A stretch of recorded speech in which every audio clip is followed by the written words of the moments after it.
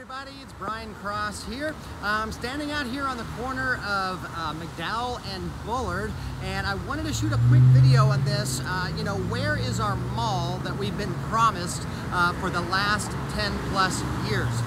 This idea started in 2005 to build a mall out here. We all know what happened to the economy after that. We all know what's gone on in retail. The Amazon effect certainly has had a big impact on retail. You think about it, there's the shopping strip right on the other side of McDowell here, where now Mega Furniture is and Goodwill. Almost every single chain that has went into that complex right across the street has gone bankrupt. You had Toys R Us, you had Sport Chalet, you had Mervyn's, you had Circuit City.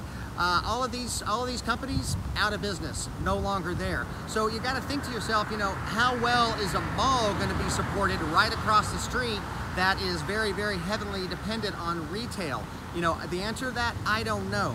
From what I've been reading with this mall is they need to change the whole concept of it to not just make it a commercial mall, but to have a mixed use. So to have businesses, office space in there, to have some retail in there, possibly even some residential in there. That's what developers are doing now to kind of make it more relevant to our times, is making it mixed use. So no news reports as of late on what's going on with this. The sign's still here, that's a good sign, but no recent news reports that I could find out there of what's going on here with the Estrella Falls Mall. So we'll see what happens, but regardless of what happens, if they are going to build something here, they're probably going to have to rethink it differently than they were in 2005. So future will tell. I'll do some more videos if I see any news reports coming out on it, but that's where we are right now. Thanks so much for watching, guys. Have a great day.